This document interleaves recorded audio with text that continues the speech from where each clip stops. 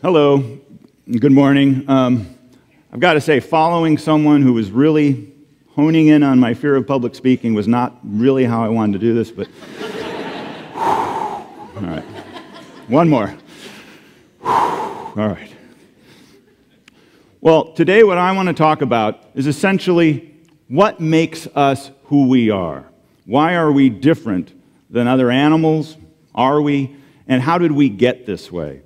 Now, for the last couple decades, a couple folks, in particular a guy named Richard Wrangham from Harvard, have been proposing that what really makes us who we are is that we eat cooked food, which sounds a little quick and trite, but he has now written a book and a great many papers and worked with grad students, and he's got a really strong body of evidence that what makes us different than other apes and many of our ancestors is that we had access to cooked food and all the extra calories that makes available, and it freed up energy for our great big brains, which are a great big part of many of the other things people would point out about our languages and our cultures and many things that make us special. And he argues that it's that cooked food that was the link that let this all get going. Now, we have a lot of physical adaptations, that he would argue, that are linked to having access to cooked food and fire. We're not just like the rest of the apes on the planet now, or not just like a lot of the ones that have come before us in the last 5-6 million years. Particularly, we have very small teeth, very small jaw muscles. We can't chew all day. Most other apes do. Gorillas, chimpanzees chew for hours, 12, 14 hours a day. We can't do that. If we have to live on raw food, we lose weight. It's a great diet. In fact, if you go on the raw food diet, you'd be in trouble probably without access to airplanes to move food around, without oil presses, without an almond industry in California. It's rough. In fact, the raw food diet does have side effects for some women. It actually eliminates reproduction, which is not a great evolutionary adaptation. So Wrangham may be onto something in this argument about the raw food. He talks about other adaptations besides just our teeth and jaws and our brain size. And some people talk about adaptations such as our tool use and our bipedalism. And over the last 4, 5, 6 million years, there are quite a few folks back there in our family tree. There are arguably a dozen or 2 dozen different hominin species coming through to finally end up in us. And these species tend to be smaller, have much smaller skulls, much smaller brains. And for example, over here on the side, sagittal crests. What makes a gorilla look kind of like the mohawk thing is going on there is a big bone across the top of their skull, and that's where the big jaw muscles attach that let them chew for 12 or 14 hours a day. We don't have that crest. That's why we don't look like Klingons, right? So we don't have the jaw muscles that are going to let us do that kind of all-day work. Now, this all seemed to have changed pretty quickly. I mean, there's a lot of adaptations happening to Lucy and different species before us, but somewhere around 2 million years ago, things really changed. Australopithecus gets loose in Bellingham, runs in here. That creates a bit of an emergency. We have an animal in the room. You know, there's no faking it for him. He's coming in, and you're like, oh, the thing. Somewhere around 2 million years ago, Homo erectus shows up in Africa. Homo erectus shows up here, perhaps with a nudity issue, but you would be thinking, dude, get some clothes on, or something along those lines. More or less recognizable as us. In a short period of time, a couple 100,000 years, brain size has essentially doubled from the size of a fist to 2 fists. Wrangham and others argue that's because of all of the extra calories available from cooked food. The brain is a hugely energy-hungry thing. It needs a lot of energy.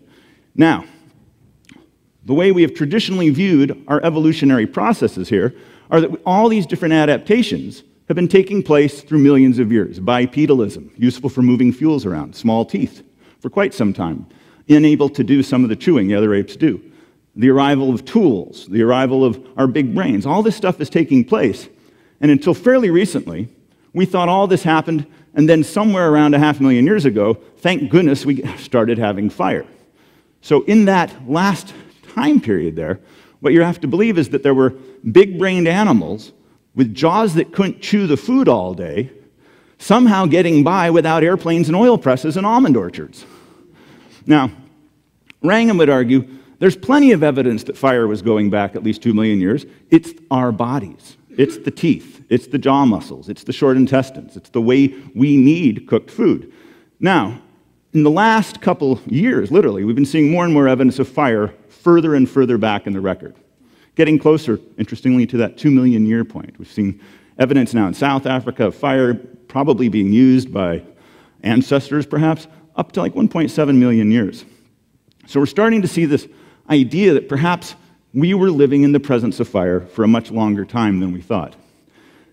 Now, this still raises some interesting chicken and egg puzzles. Now, for example, bipedalism evolved quite some time ago. Now, I've got to say, it's a very useful feature for moving fuels around. If you want to make a fire, standing on 2 feet is a great thing, moving fuels around. But just moving fuels, if I move a big wet branch like that and set it on a fire, it's going to just go out, right? You need intellectual capability to understand dry fuels. And moving fuels around is tricky for anything bigger than a stick. You need tools to break up fuels. You need something that'll break up wood into smaller pieces. I've spent a lot of time in the Forest Service fighting fires, and we spent a lot of nights on fires trying to stay warm. And I'll tell you, nothing comes in as handy as a chainsaw to make a bunch of big fires to sleep around when it's raining at night. And it rains on fires, I promise you that. Interestingly enough, our ancestors, have had stone tools for around 1.7, maybe more million years. And one of the interesting features of these tools is they're really big. Here's the size of it. I have a big hand, pointed out again to me today. It's just somewhat of a mystery. People argue about what the heck did our ancestors use axes for? Since there wasn't fire until 500,000 years ago, they must have been really doing a job on those mammoths or something. I would argue that even just the name, we call them axes. We look at that and we know what the tool is. Now, all of these things require mental capabilities. Making a fire. Hands up, who has ever made a fire just with sticks they found in the woods, without matches, without a bow? I'm waiting for the hands down because you used the bow. All right. Out of 1,000 people, I got about 7. It's very tricky. I am not in that club. This is a failed attempt, by the way. Lots of trying on a hearth with dry kindling, lots of videos, lots of lessons, dried tinder. This is technology. Many different people have arguments one way or another, but this is the technology. All of the rest are impossible without fire. Go make a chip for your computer without making something hot. I dare you. And it's hard to do. It's a technology. It requires thinking. It requires language. It requires communication. It requires culture over probably centuries of sharing this information until whole groups of our ancestors were able to make fire. So here's the chicken and egg problem. If eating cooked food is what allowed our brains to double in size, if eating cooked food and having access to extra energy and heat is what made us evolve, literally, into who we are today, then how the heck did we have access to the fire before we had the brains to do the clever stick tricks and stuff like that, before we had language and culture to tell our children, hey, check out this trick with the stick we can do? It's a real puzzle, and that's actually one of the criticisms of Wrangham's work is there probably wasn't just enough random fire on the landscape, like, hey, it's Africa, let's go over here, hey, there's another fire, let's evolve here for a couple million years, hey, there's another one. I've worked around fire. Fire is tricky to keep going. Fire is tricky to manage. It requires a lot of work. It requires moving fuels around. So, just like going out and trimming branches off with that axe tool would be really useful for knocking off branches. If you think back to all the diagrams of our family tree you've seen, we're one last little branch up top. And a dozen, 2 dozen, maybe different species have been chopped off on this tree, coming along and evolved to us. And in this environment, mostly we're talking about in Africa, there were variables and factors that led to us and selected out many other alternative species. Now think about that family tree and think about what you know about evolution. Here's the classic example, Darwin's finches. Darwin's on the Beagle, he heads to these islands, and he notices, wow, there's finches on all these islands. But they sure look different. Some have big beaks for breaking up seeds, others have little beaks. What's going on? Now, Darwin, not being a geographer, took way too long to take a look at where the finches were from on each island. But the key here is islands. Evolution doesn't happen really great in billions of individuals spread over whole planets. It works really well in isolated pockets, where just a few individuals that might have a particular advantage get to reproduce more, get to change over time, multi-generations. So islands are a big factor in how evolution occurs. And Darwin finally figured that out, and all that's a whole other set of stories. However, in Africa, we had islands. The part of Africa, the cradle of life, the Great Rift Valley, is where we think life was going on in a way that somehow led to us. Now, what is a rift valley? A rift valley is where continental plates are spreading apart, lava's coming up, and unlike the lava flows in Hawaii today, this lava is pouring into internal valleys, miles, tens of miles wide. It has nowhere else to go. It's not going to dump into the ocean. So for thousands, tens of thousands, arguably hundreds of thousands of years in the Great Rift Valley, there were giant lava flows that would have had front edges, warm spots, hot spots, that you could go. Now, some people will always tell me, you can't get close to that stuff. Well, no, you can. And we've all been watching Hawaii as people are getting close and enjoying the pleasures of living near lava. Now, these lava flows in Africa were immense, and there were islands all over the place for millions of years. I've been working with graduate students and undergrads for years, making maps now, trying to get my head around where these lava flows were occurring and when. I've also been having the grad students and undergrads try to figure out where all of our ancestors were, and we have very little evidence. We have dozens, not hundreds of digs where we've identified Australopithecine and Ardipithecine, all these different species. I'll let that map sink in a minute. The Great Rift Valley of Africa is where all that lava has been flowing into in huge flows. And hey, look, that's where most of our evolutionary story plays out for millions of years. There's a few other down in South Africa. There's a couple spots over here. But this is where we're talking about.